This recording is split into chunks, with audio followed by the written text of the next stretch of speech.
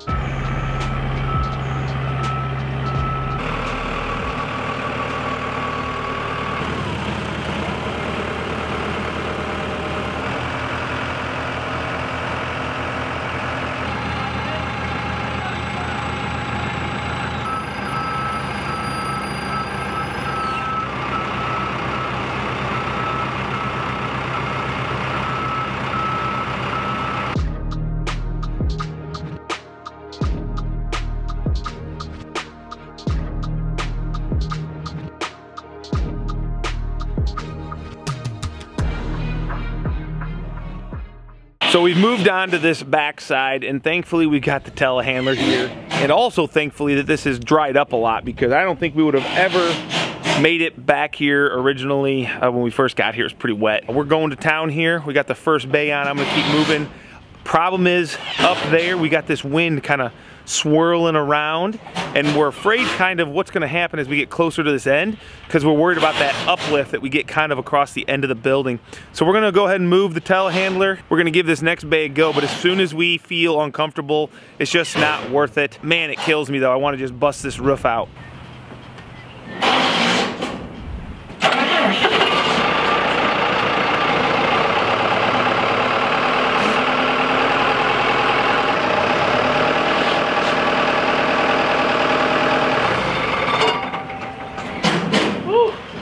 Soft ground. Great! Starting to think it's a little bit windier now than it was a few minutes ago. Probably good, I guess. Saturday from Sunday, Monday. No. Well, if you're not comfortable, we're not going to do it. I don't want to be uncomfortable. Well, that was short-lived. Guess we're not going to be doing roofing after all.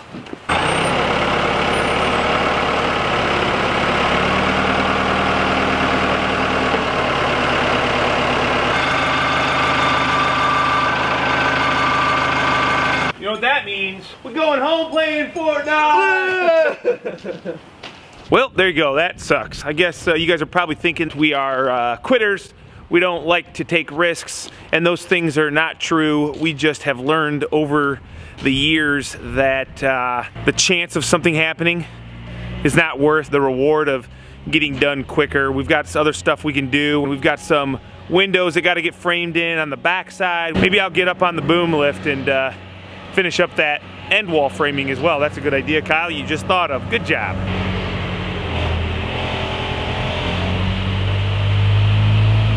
Just ate some of the best pizza I've had in a long time at a little diner in town, Francesca's, and that's all thanks to the client, Rich. He sent us up there and said, you got to try it. Now it's time to go ahead. We're gonna go up and try to get this wall framing done on this end wall. Really, this is like the only spot in this project. You know, we've done enough of these that typically I feel like, we can figure this out. We've done just about every configuration, but anytime that we get into where, you know, obviously we're doing something different. We're connecting to an existing building. It always adds a little bit of, I wouldn't call it stress, I'd call it more like, well, maybe it is stress, but it's anxiety, it's the unknown. It's like, let's just do this. I always know we're gonna figure it out. I mean, I had an idea how we were gonna do all this framing and the connection, but with that being said, putting that truss on the inside actually doubled our job here on this section, because right now, we're gonna have to spend this afternoon framing in all these wall girts to fill this in so that we can run our steel. Whereas if we would have just put the truss on the outside, hindsight's always 20/20, we would only have to fill in these little corners down here in the bottom. But I guess that's a little lesson learned. This was my idea. For some reason, I thought we were gonna be having that truss down into the roof line, and I wanted it on the inside of the building so that we could just frame whatever we wanted to, over framing over top of this roof. It is what it is. Now we get to do a little bit extra work, and we'll figure it out. No big deal. All right, I'm gonna go get my square line up here. Actually, I don't know if I can do that. Square line up. How am I gonna do that? You know, sometimes it's pretty impressive how hard my hammer hits. Mine hits hard. Sometimes, Greg, it's not how hard your hammer hits. You can have a big hammer, you can have a little hammer. I mean, it's all the same. So you're all about quantity. Quantity over quality. You're bound to find the right spot one of every once in a while, a blind squirrel finds a nut. We need a little level, and we'll level across to the column, level with our fascia, and we'll snap a line top to bottom. Do that. And then that'll be the top of our 2x6. Okay, you get the bottom, I'll get the top, bro. Just living my life. Ah. Hey! Mine won't work, Greg, it's too big. You know what happens when you get old sometimes? It's like, it just stops working. Live your life. Hey. Oh, I got my chalk lines in my other. It wasn't this time. I think so. Honestly, I think someone took it. Oh, you want to use your chalk? Oh, okay. Look at that. Chalk galore. I mean, once you get it hooked, I'm going to make the climb. It's all about the climb. It's the climb. Always gonna be enough, no matter. Always gonna be a... What is it? I don't know. War? No. An open... Oh, there's always gonna be an open door. Ain't about how fast you get there. Ain't about what's waiting on the other side. Bro, right on the mark. Bro, that's so good. Ski. Let's go. Okay, we'll cut a 412 because it's gonna stick right into that hole over there. Oh, actually, we're gonna start with a 412 on this guy. Why don't we just start with 18 at the peak and then work our way down? You know what? I'm tired of your lip. Let's go. Start with 18. Good idea, huh? Yeah, I like it. Get it, old man. Shrug life. You gotta be kidding me. You got it? Why are we doing this? I have a boom lift. Just get it, Ted, and we'll use it on the other one. Okay, we're just off to that side, huh? Hold on, Greg. Don't let it fall. My shoulder's starting to burn a little Right bit. about hither. Can you twist the board against the... Not really. Okay, I got the board. You got the board? I'm going to get the boom lift. You just hold it. Let it be, let it be. Why can't I start this? You know how to run it? That wire, probably.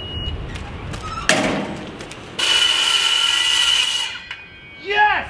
This one has a story pull mark, so it should be Okay, right on. That's fine.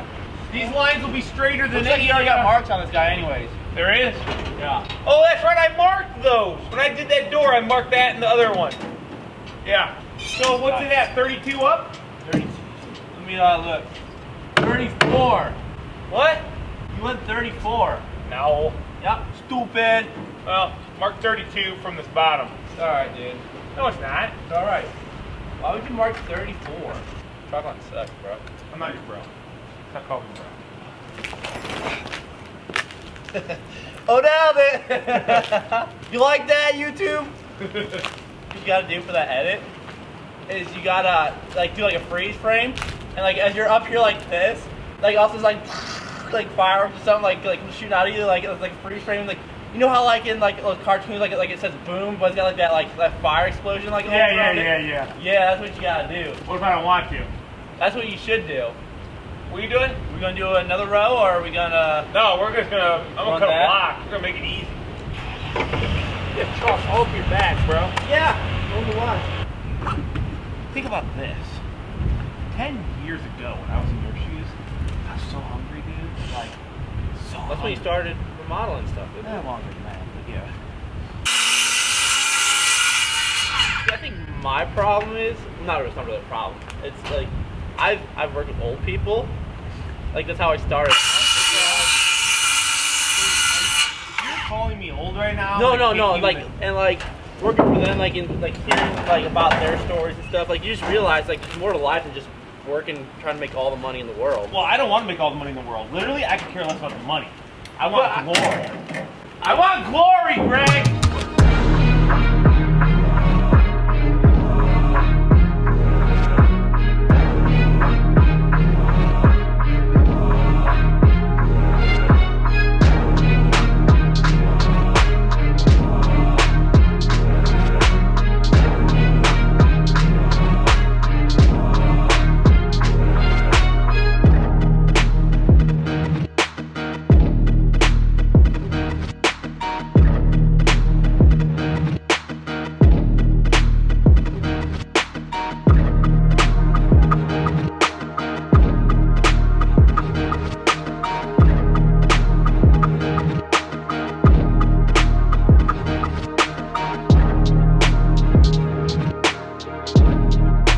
Well, that took way more work than it needed to take. I guess a little bit of a lesson learned.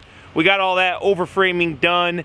We are now able to put our soffit fascia on, and we've just got a little bit of blocking down by these doors to do, and we can run steel on this end wall too. And then basically what's gonna happen, I think the customer is gonna have us put new steel on this roof as well, and that vent there, that's gonna go, and then that way we can properly flash this like a good metal to metal connection. That'll be in another episode, so make sure you guys hit that subscribe button, you know, tune in, hit the notifications, all that great stuff. Obviously that engagement is what we're after. We're hoping that, you know, I'm hoping that somebody's out there learning and looking forward to the next video so that they can learn or be motivated or want to get out and build something, even if it's not a 66 wide garage edition, whatever it is. So we'll see you guys on the next video. I'm out of here, gonna take my boom lift down.